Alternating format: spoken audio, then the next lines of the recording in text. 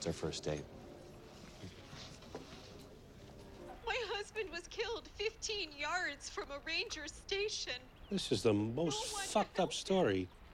I mean, killed by a bear? No park rangers on site due to the shutdown. And a black bear. That's the weird part. They rarely attack people. That's weird. That's what I was exactly, because Right? then he must have goaded him, and he must have, I mean, hit him with a stick or done something stupid. Taunting him or forcing the bear to dance. Bears don't like to dance. They don't? Would you dance, There's please? not a happy bear in show We tried to business. fuck the that bear. right? He's fucking Tried to fuck like Grizzly Adams. Oh, jeez. Enjoying yourselves? We were. Are you laughing at the violent death of a young man? Yeah, pretty much. I thought you were on furlough, Kent. Forgot my noise-canceling headphones. All right, guess what I just heard? I'm not here, ergo my ears aren't here either.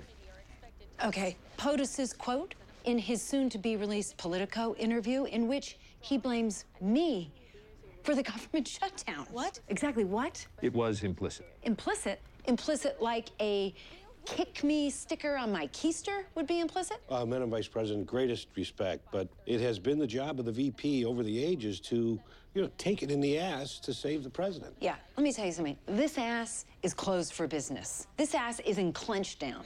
I don't want to be a decoy. Let the president take it in the ass. He might like it. Powerful men and women. They couldn't agree on anything. You gotta be kidding me. Now I'm to blame because some goober got all eaten up by a bear? You gotta get your press guys on this, okay? Yes, ma'am. Ma'am, this is in Minnesota, right? So Governor Chung is going to be all over this like a bear on an idiot. That's right. At the very least, let's get in front of something. Yeah. And get in touch with this widow. Yeah. Did you hear that, Mike?